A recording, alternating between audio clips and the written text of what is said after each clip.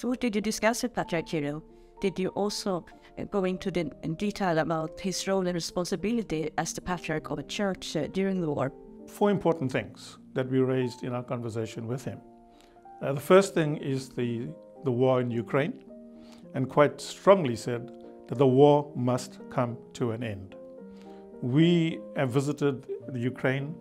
We have seen the impacts of what is happening to the people, the loss of lives and properties, and how this war is senseless in terms of its purpose, but also destroying people, which is really unacceptable.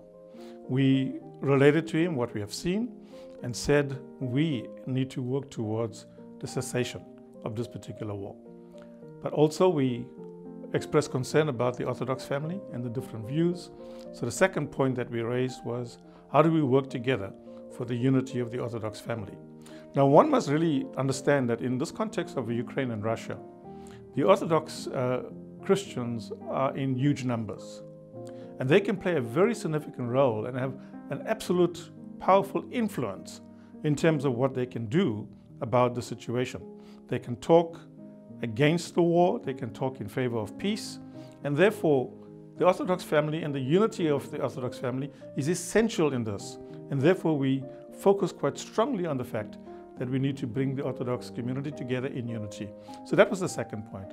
The third point is that we asked, what role can the churches play in terms of bringing unity, in terms of addressing the issues of war, and bringing a stop to what is taking place in this current situation. So that was the third element of our discussion. And the fourth aspect was to talk about the possibility of a roundtable and how we can come together and take this conversation further in dialogue so that we as churches, firstly, seek in unity amongst ourselves.